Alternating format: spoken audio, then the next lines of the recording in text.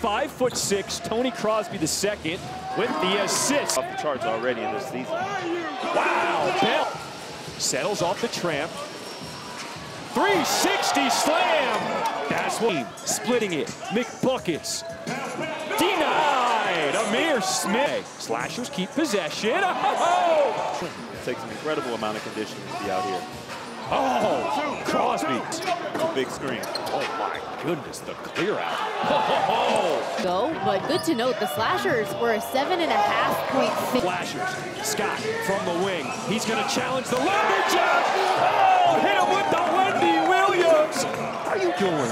Come off, create some separation. There's Bill Anderson all alone, and that's how the first half. Another stop, Karshins.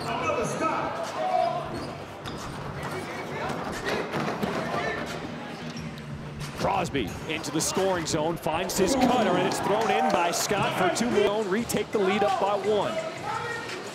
Scott cocking it back with the facial. It's Crosby, it's showtime. See, he didn't take a big hurdle into the tramp in order to score. It certainly worked there for the Ozone, down by 3. Oh, look out, Tony Crosby, the little man coming in. Threw that one away. One-on-one with the stopper. Mick Buckets doing what he does. I like to call that an open net. The stopper is back into full position. Take that full. Huge travel, huge travel. Pulling off the high. Is that when you give him something a little special? Yeah, you get a chance to show off at that point. Show him what you're working with. I like it. Bowman, the biggest player in SlamBall at 6'9", finds Cotton. Bowman the assist, and the Ozone have tied it up at 53. This one, Crosby. He said, I'm just getting the bucket. Little corner. You hit that area, you're going to fly up in the air. Crosby sheds his defender. Quick jump the stopper for 3 more. He's got 23 on the night. He wants him to hold the ball, eat some clock here. Here comes Crosby. He's just too good. McGee with the big bounce, and it's Smith again. It's Tony time! That's just disrespectful.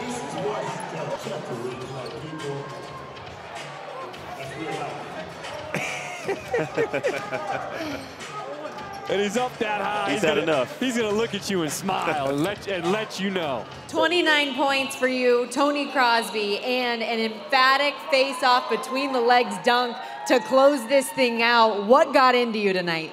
We needed some buckets at the end, so I had to kick in the Tony time.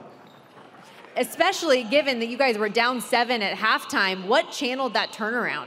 I thought we just started a little soft. We need to hit a couple guys out there, get things going, and then when it's time to compete, we're always ready. Your team's going to need Tony time to continue because the Mob haven't lost a game, let alone a main event. What will it take?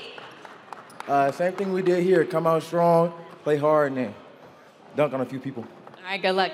Appreciate you. John?